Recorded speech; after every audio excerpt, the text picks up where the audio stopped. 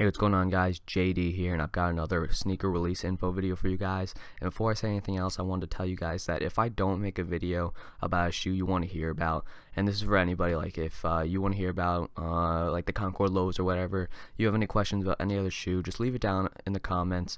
I'll answer you within a day. If you look at my most recent shoe videos, you'll see that people have asked me questions, and I get back to them within a day or two. So getting into the topic of this video, which is the Jordan Retro 10 Powder Blue.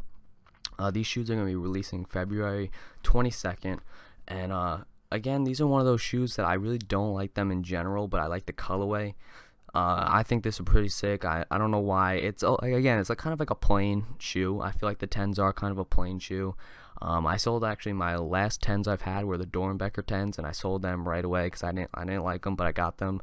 And so yeah, so they're coming out the 22nd of February, and if I do get my money, all my money together by the time they release, I will be getting these instead of the 3s. I originally intended on getting the 3s that I talked about in my lads video, but I think these look a lot nicer. But if I can't get them, then I will get the 3s. So I hope you guys enjoyed this quick little video, and if you did, please leave a like down below, and I'll talk to you guys later. Peace.